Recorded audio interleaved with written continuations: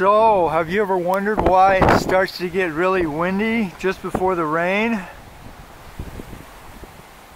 It could be that they have to create high and low pressure zone through heating and cooling the ionosphere artificially, and thus we have the turbulence in the air. If you look here, you'll see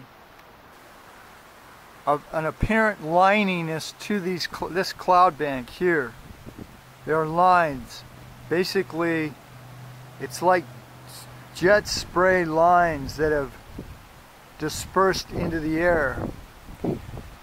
And the heating and cooling from the microwave towers focused at these particulate sprayed materials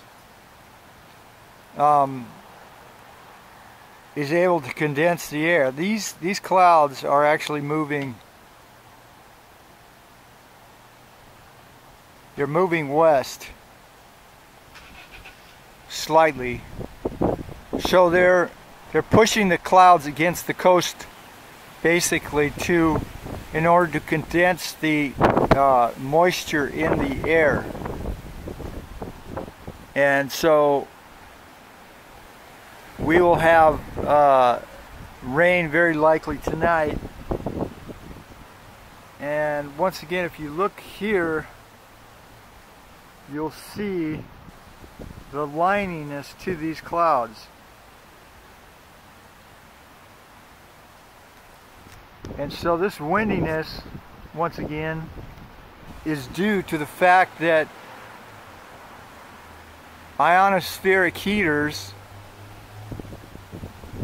using HARP technology, and as you may have heard, HARP in Kokona, Alaska has been shut down, but they have these mobile HARP technology stations that do the same thing that HARP has done. And it's basically heating the ionosphere